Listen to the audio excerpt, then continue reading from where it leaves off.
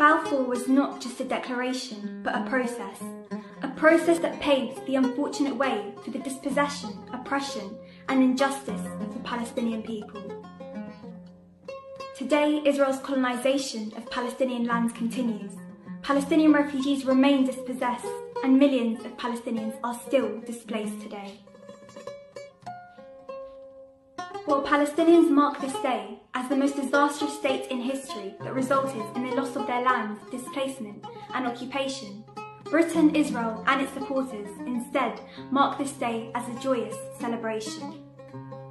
We are proud of the role that we played in the creation of the State of Israel, and we will certainly mark the centenary with pride. Celebrating the historical trauma of Palestinians and British imperial crimes, a dark chapter of Britain's colonial history.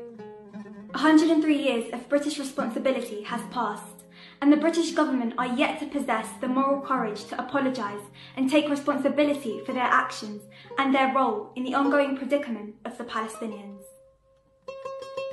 Palestinians remain victims of the shameful support of Western governments, from the UK Balfour Declaration to the US Embassy move to Jerusalem.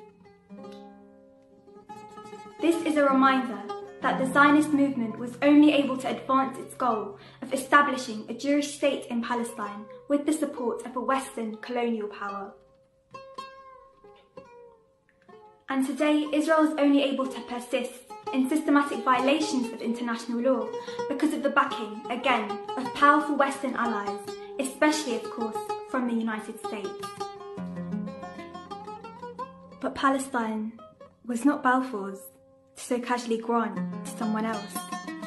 And as a British Palestinian living in Britain, I will always ask myself, what right did they have to give away my homeland?